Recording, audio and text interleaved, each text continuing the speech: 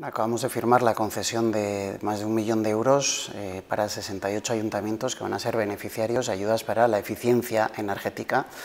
La mayor parte de este presupuesto va destinada para el alumbrado público, un alumbrado público que será a partir de ahora más eficiente y con lo cual ahorrará un consumo energético tan necesario hoy en día. Por otra parte, también parte de ese presupuesto irá también para la realización de estudios, de planes de eficiencia energética, porque todo esto hay que afrontarlo desde una estrategia general. Tenemos que ser conscientes de que el ahorro energético es algo que tiene que afectar absolutamente a todas las áreas de nuestra actividad, tanto económica como civil, que podamos tener en nuestro día a día, y para ello es muy importante que también cada ente local pueda contar con un plan general que le permita ahorrar y ser más eficiente desde el punto de vista energético. Gobierno de Navarra. Nafarroako gobernua.